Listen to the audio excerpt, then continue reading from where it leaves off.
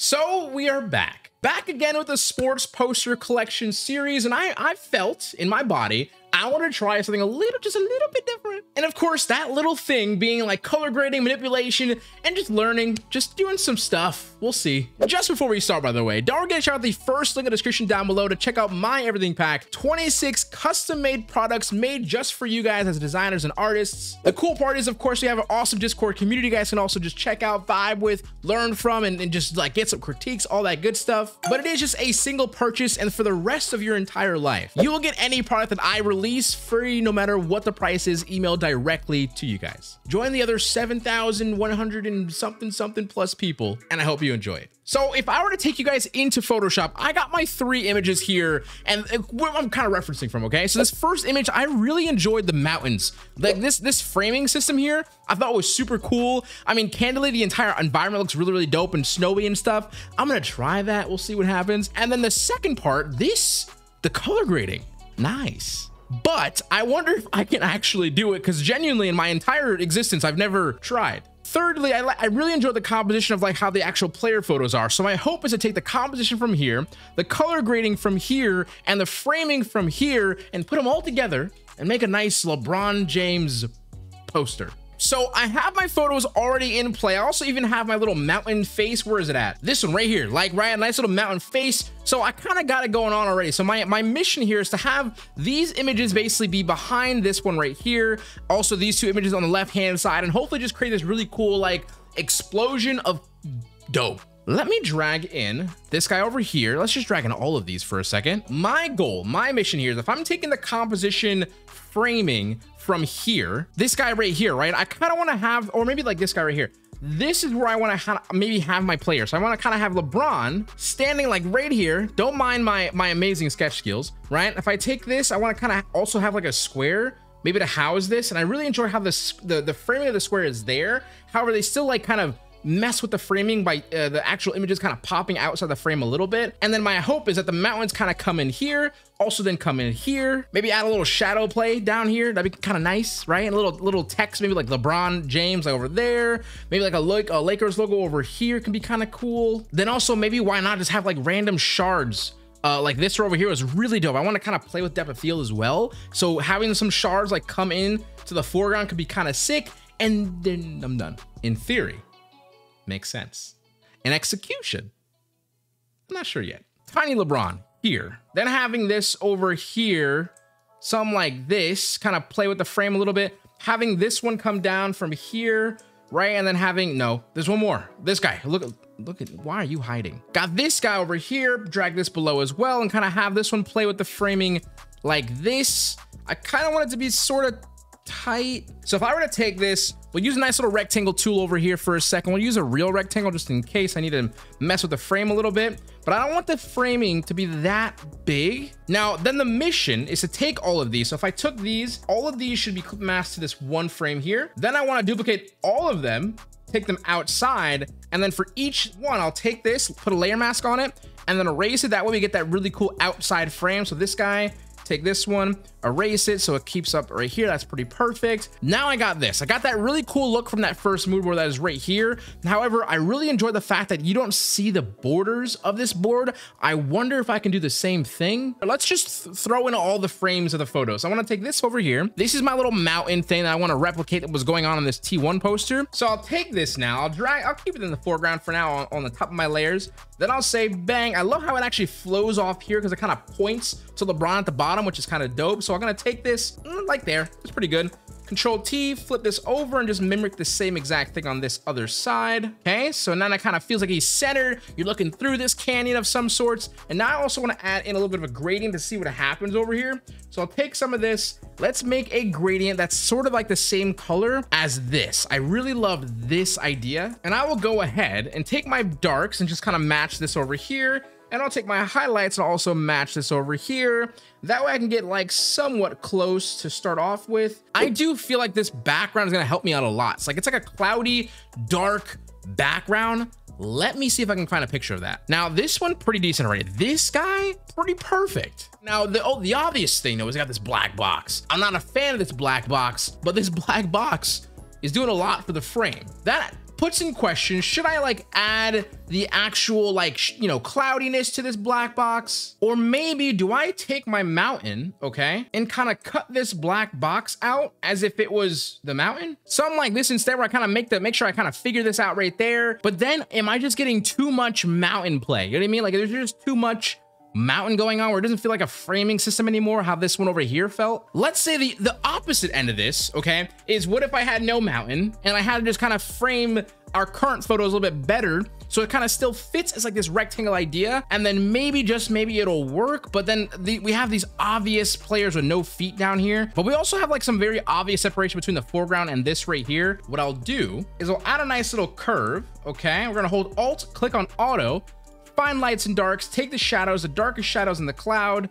Then I'll use a nice highlights in the clouds as well, like the brightest color in the clouds, the darkest color in the shadows. I'll make this a little bit darker so that way I can kind of get to where the clouds are. It's by no means perfect, but helpful. Now, of course, the obvious thing that's sticking out like a sore thumb is the players themselves. So maybe, just maybe I have to also add that same shadow or colors to, or curves tone, excuse me, to some of these photos here to see where I can get to myself. Adding that, you kind of see it changes the feeling a little bit. If I add it to everyone for a second, right? It feels like everyone's a little bit better off, kind of like that. And I might just take this, kind of widen that gap. It was a little bit too narrow, I feel like. Now, the least I can do, okay, is grab in a nice little camera raw filter, give all of these guys a little color correction, okay? That's what I'm gonna do. I'm gonna add some shadows, brighten them up a little bit, some whites, and some darks, and just try to get as close as possible to all of their jersey colors, skin tones, and just see where it goes.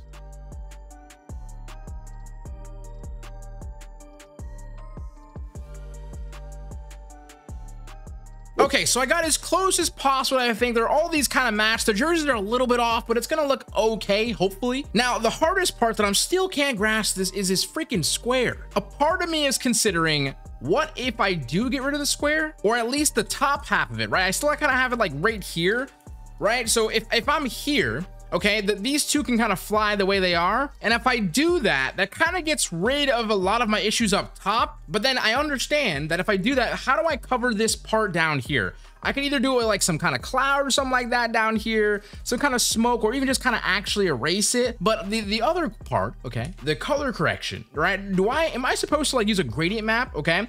And then like do something like this. I kind of have a gradient set for my mountains, right? And if I took this, kind of took the gradient itself and just said, yo, I'm gonna put this down to like 26%, throw this on everyone, right? And is that where I should start? You know, it's kind of feeling like it's working. I do feel like that looks good. Now, of course, this box is gonna be here all of our lives. And if you're wondering if I can like lower the opacity or lower the fill, I cannot, because there's clip masks on it, but I can at least hide it a little bit with like this gradient map on top of it instead, right? It kind of works out. I can match it really nice. If I just put this on like 47, okay, now it's gone. And now we got like no square. Okay, and that's a good part. I have this. Now, the way I want to add some depth into this is, of course, adding in the right lights, all that good stuff, but I also still need like some floating rocks. The question though is, I got some other cool rocks. Like if you just keep clicking, you find into this like rock hole. But the one that I at least got was this guy. Now, this is pretty decent, but the cutout is really bad, but I could save it. And I actually think it could be worth it. So let's go ahead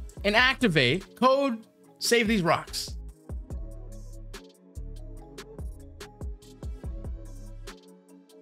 We got our rocks. All right, let's start dragging these in. If you ask yourself, what is this? You're gonna find zero answer. Just go with it, okay? Let's go ahead and drag this gradient and curve onto the same exact thing. And now look at those rocks. Now I need to also add the same thing to these rocks over here. We're looking like we're summoning something. I don't know what's happening. Don't act like every time that you start designing, you knew what you were doing. Don't. We got some composition. Let's throw some text in here for a quick second, because Lord knows I need to put some of that. Maybe it'll be like this, and I'll have like 23 over here, not 24. And then like maybe the Lakers logo will like sit up here or something like that. And I just want to kind of write it just so I kind of understand what's gonna happen. Maybe some subtext like over here. Now, the next part of this crazy adventure is we're gonna need to do like a little bit of curves, okay? Now with these curves, make it real nice and dark. Is it curves? Try to use levels. Oh no, okay, levels, and then I just drag this in over here. The point of this is, do I want to like take this and start like really trying to add light and kind of seeing what would occur if I did something like that and add some like depth with light. Now the question is, I don't really know how and where to add this light. I'm just basically gonna mimic where there's light already on these jerseys, okay? You see, turn it on, turn it off. It's something, and I think that's where I'm gonna start. So I added that here. We're gonna add some of this first person here. I think that's like the most important guy. I feel like that's adding something. I'm gonna keep going. We're gonna keep going. Everyone has a little bit of levels on them, and for some reason, I think it just adds a little bit more depth. It looks decent. It doesn't look like there's not no real genuine light source around, you know what I mean? But you know, in my heart, it feels like something happened. What I need to do is also figure out like some smoke, something to cover this bottom part. And am I just gonna place it like around this area below him, of course, to kind of hide all this stuff that's going on? Like, even if this was really perfect, let's just say like if this is all clogged up, right? Does it make sense? Not quite. Is it helpful? Kind of. And I can probably go ahead and even add in like the curves and gradient map to this to make it all somehow make sense. I can just make this white, right? To add some depth into there. Just kind of let this go in, something like so. Now from here, if I kind of just take this and push this a little bit further down, I can get more depth in the clouds.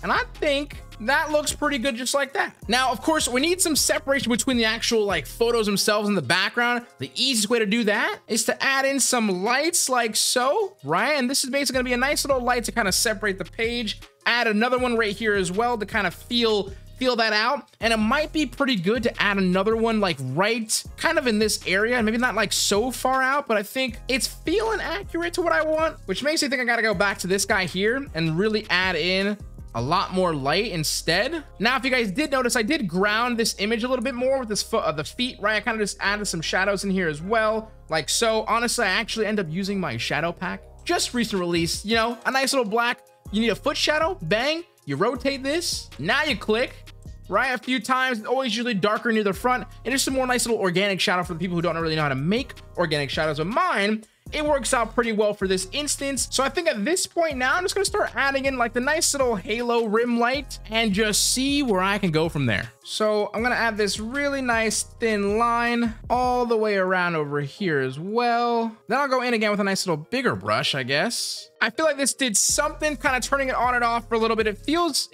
okay. I'm not gonna say it doesn't. Let's try to add it on to everyone else at this point.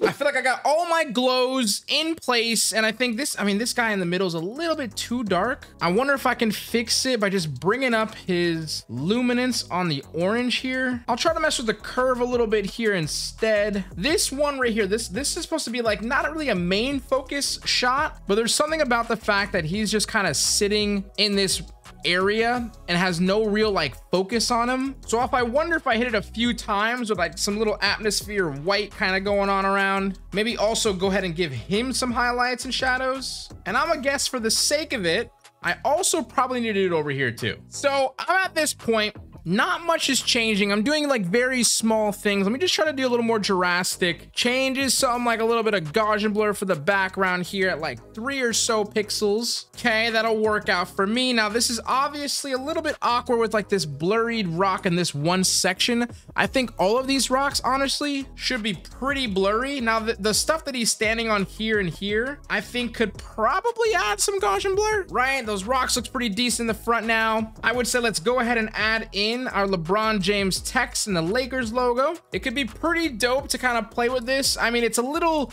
illegible, right? But at this point, does it like really matter? As long as you can kind of see the L, like I don't want it to be like super small like this. I mean, it could be. I definitely want to use like some kind of extended font. Like this one could be kind of sick. And then we'll also add the number 23, maybe a little Lakers tag right there. Take this, make it nice and tiny. Then let's just go ahead as well and add in a nice little one of my noise textures. I mean, with vivid light, it looks kind of sick only because it makes it super vibrant. I would say one of these have to be my answer. We don't need it everywhere, so that's kind of nice. I like the little sparkle there for sure. Maybe I'll take this one because this has like a little nice little film grain line almost. I'm telling you, everything pack is absolutely freaking worth it, honestly. Let's go ahead, Control-Alt-Shift-E, Smart Object, Camera Raw Filter, and let's just see what we cook right here. Let's add a little bit of exposure, maybe a little bit of contrast. Honestly, lower those darks and shadows a little bit, and let's press OK. And I think I'm done. Honestly, I have to be done. My eyes are burning. Honestly, I've never in my life tried this in particular. So this hopefully this looks good. Like if I gave myself a rating, I'm saying like a solid 7. And you know what? A 10 for effort. That is the end of the video here today. I hope you guys learned something. I hope you guys conquer your fears and your designs. As you guys can see, this is not my normal day-to-day art direction that I choose to go for, but I hopefully there's some kind of hope in here. But the premise of these videos, of course, is to showcase a lot of these ideas and more or less executions on different ways to color scheme or color correct or even just composition, and hopefully in turn influence you to try something yourself. So with that being said, Seso HQ out. You're never gonna keep smiling, stay positive, and stay freaking productive, guys. Let much love. Peace. Enjoy your day. Don't forget the everything pack. I'm gone. Peace.